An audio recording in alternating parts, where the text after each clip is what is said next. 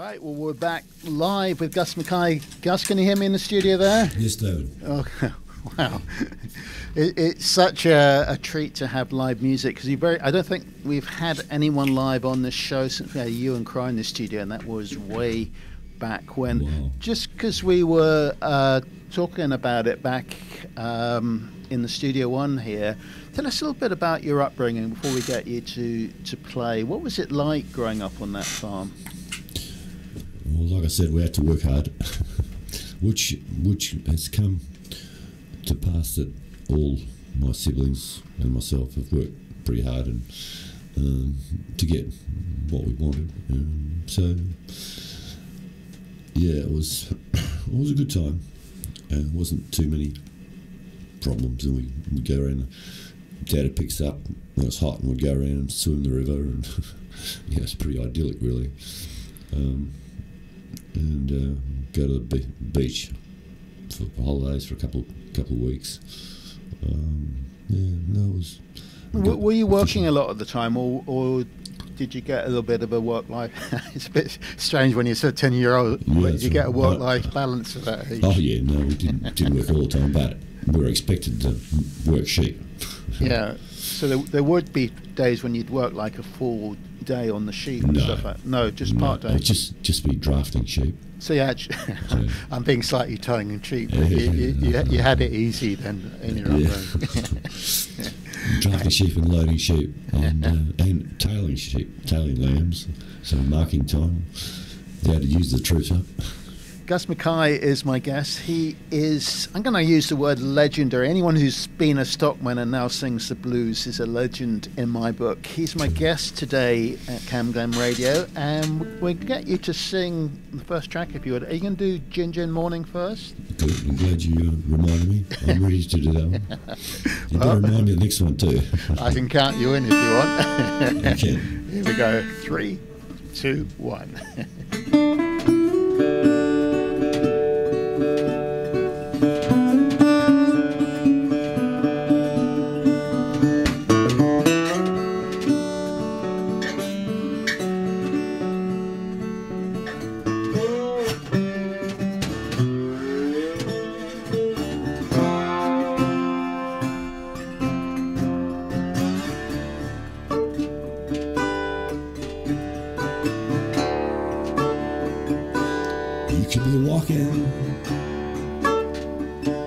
Across the room right now. It's 3 in the morning, and I'm drinking a beer. Fog is rolling down, ginger. Can't see 10 feet in front of me.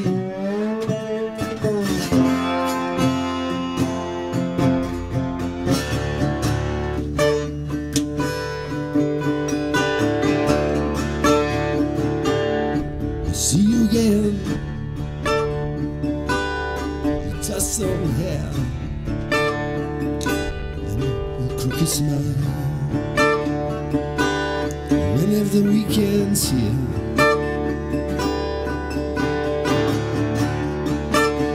I'm wishing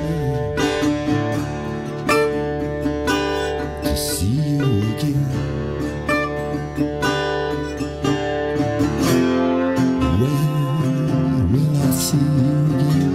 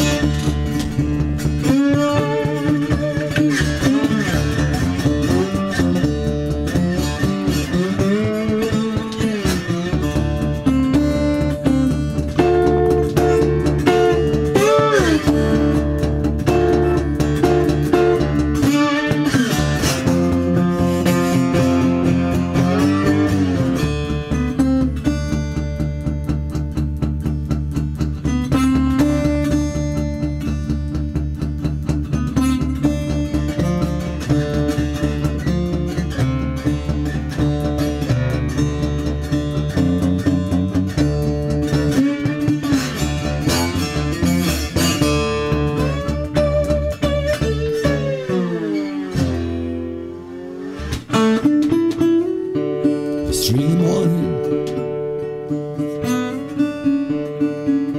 and I'm drinking a beer. When will I see you again?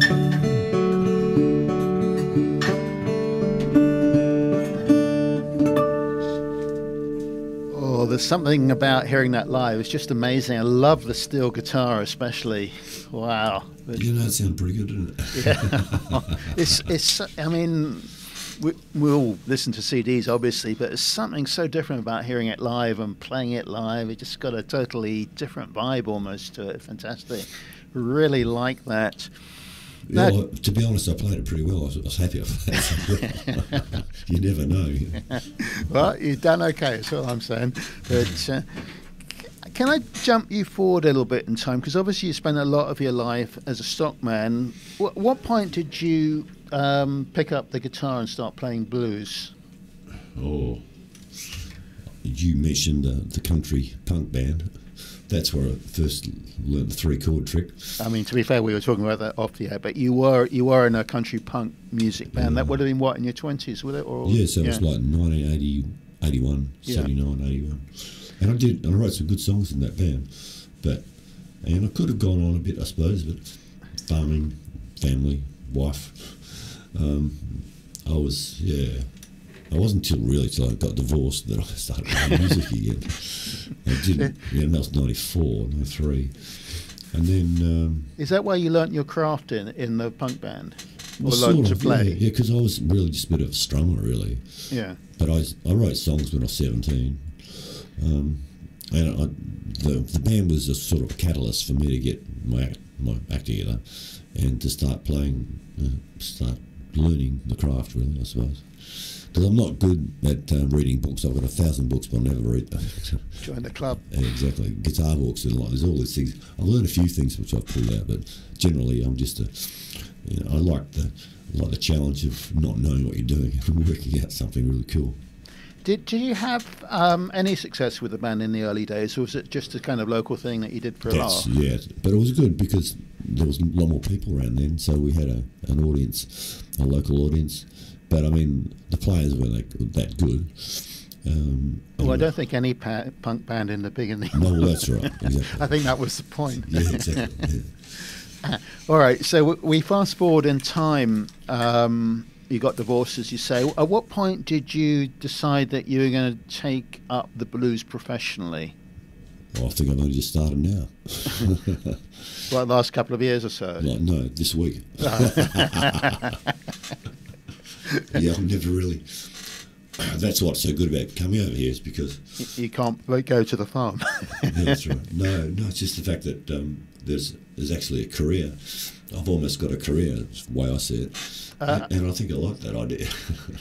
Besides this kind of the occasional thing, are you still farming, or is it just the kind of odd thing? So this is like...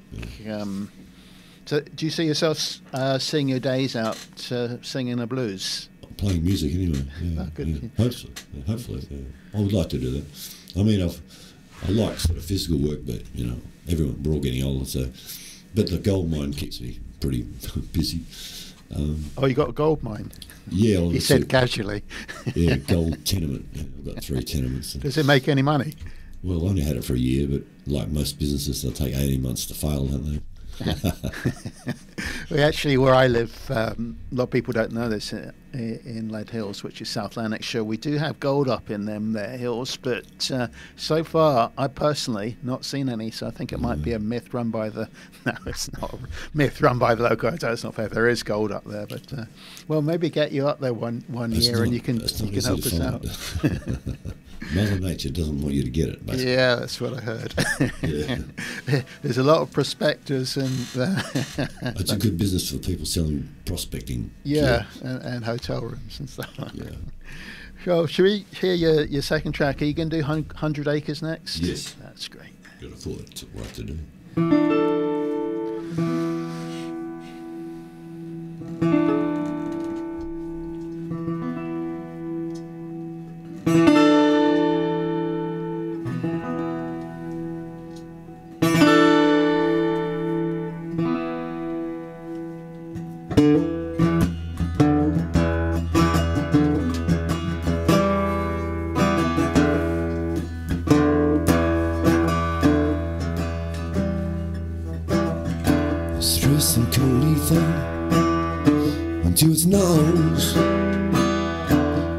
press the start, let the go plows go.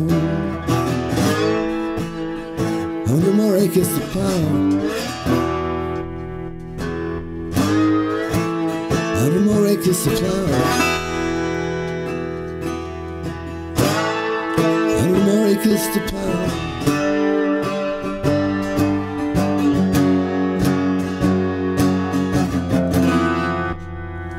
Before it blows,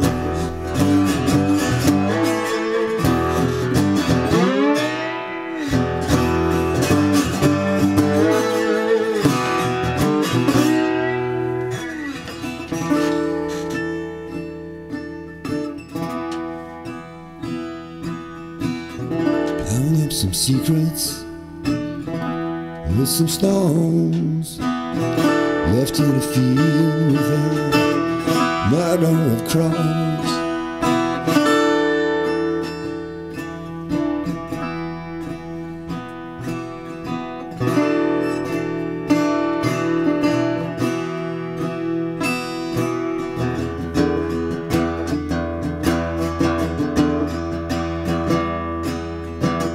Daddy's locked in the tractor, Mom tied to the stall. All this land one day is gonna be yours. 100 more acres to plow, 100 more acres to plow, 100 more acres to plow.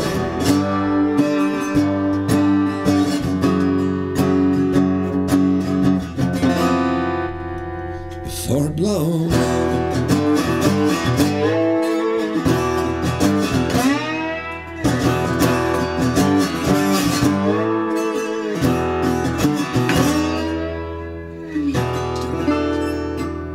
before it blows,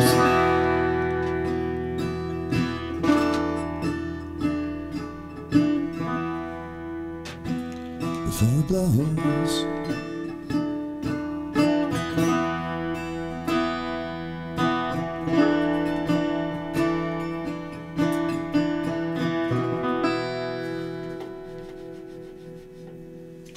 Just loving that steel guitar, just amazing.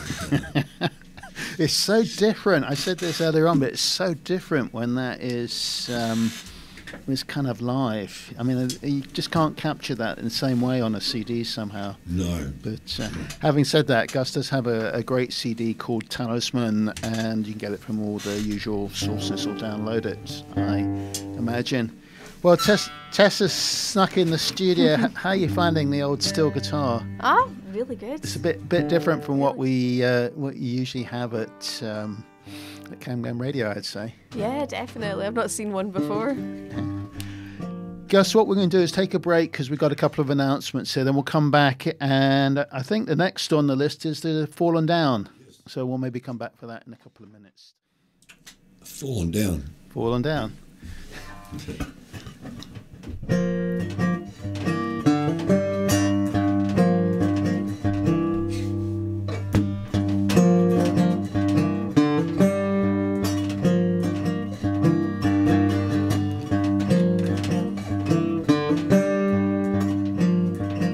Step over me,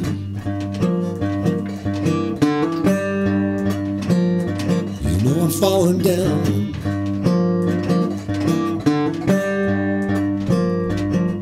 Go around my body, you're lucky you can stand. But I get stronger and more aware. I won't fall down anywhere.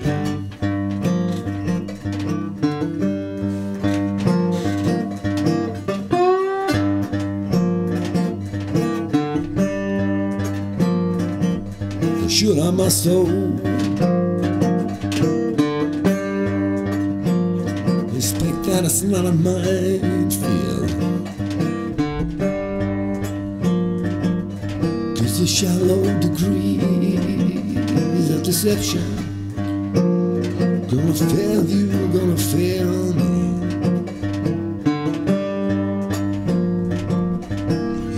beat up rusted panel, gouts and torn.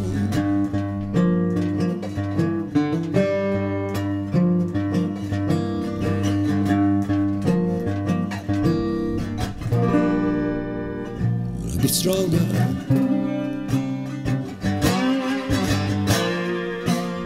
I won't fall down anymore.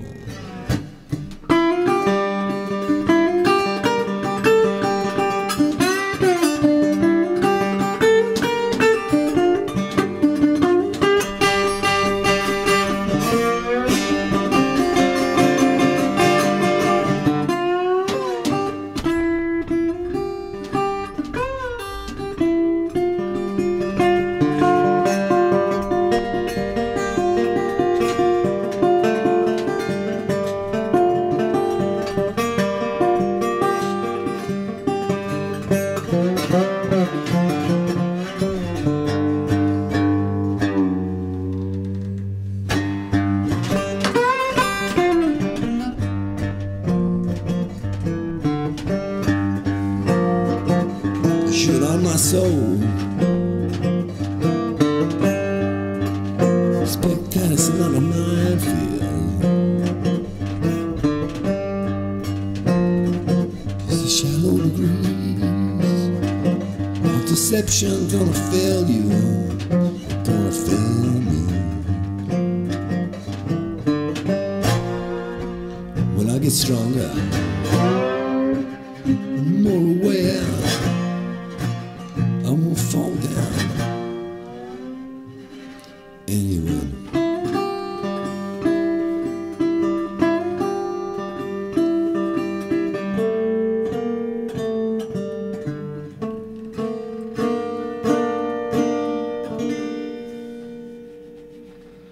Gus MacKay is my guest, Australian stockman. You're probably tired of me saying that, stockman and bluesman. Yeah. Gus, tell us a little bit about the process of writing a song. Do you sort of sit under a tree and write a song, or how does it work? I mean, that's a perennial question, isn't it?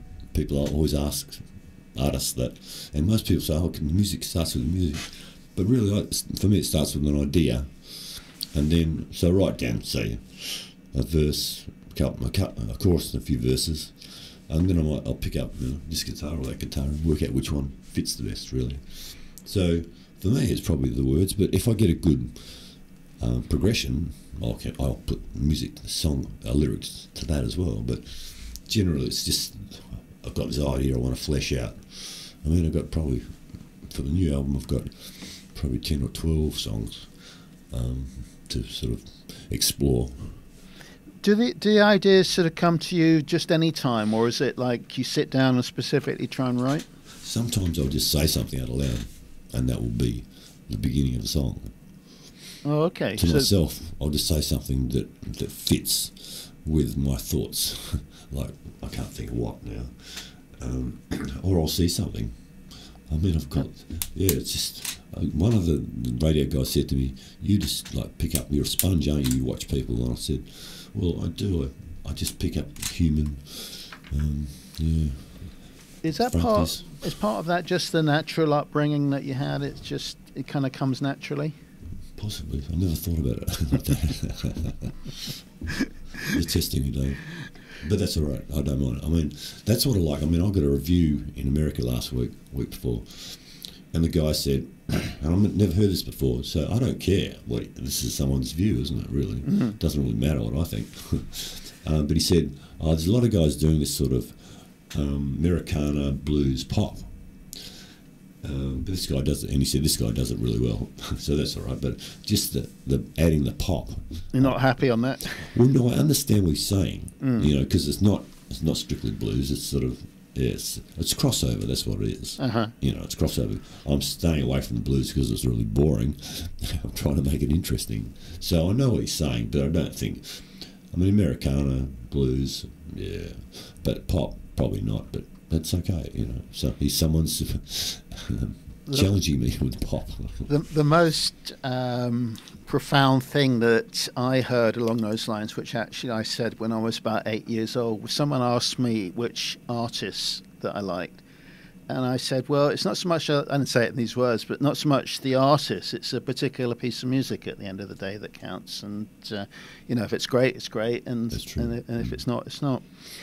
In a second, we'll kind of wrap up with the last track you're going to do for us today, which is The Muse. But I just wanted to mention, you got a website, right? I have. What's the web address for that? Oh, it's gusmackay.com. Is it .com? Okay. I've got two, so .com and .com.au. Okie dokie. So are they both the same, are they? Both work, yeah. Yeah. I was quite impressed that you have all your vintage cars on there, which I thought, it just kind of tickled me, because it kind of adds a layer of authenticity about you. That's your interest, and you put it on there to share with people. Yeah. Well, listen, I want to thank you so much for coming in and sharing your music with us today, telling us a little bit about your life as a stockman. The entire session and interview will be on our Listen Again, CamGlenRadio.org, hopefully by about Monday. At some point, we'll also have the video edited, and I think we put that on our Facebook page. The album that these tracks come from is called Talisman, available from all the usual places. CD, baby. Sorry? CD, baby. CD, okay. CD, baby. Okay, Yeah. Great. It's called CD Baby? Yeah. Okay. But if you want vinyl, you can just go to my website and send me a message. There you go.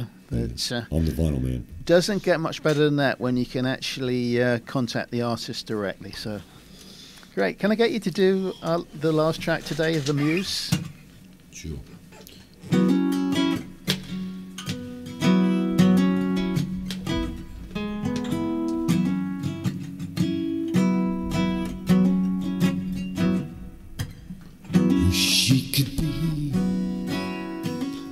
For me, tell me that I'm great, and not be joking. She could be my inspiration.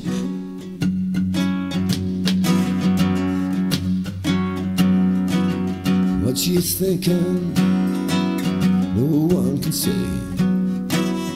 Her smile is like a breaking wave.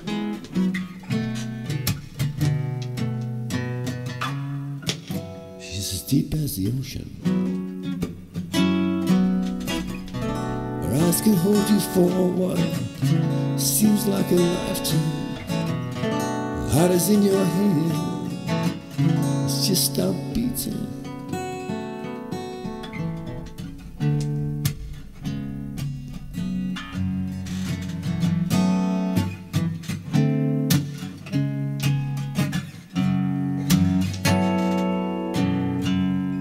Making out,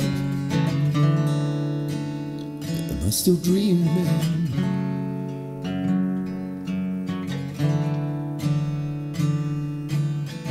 You don't know how bad I get. You're not even close yet.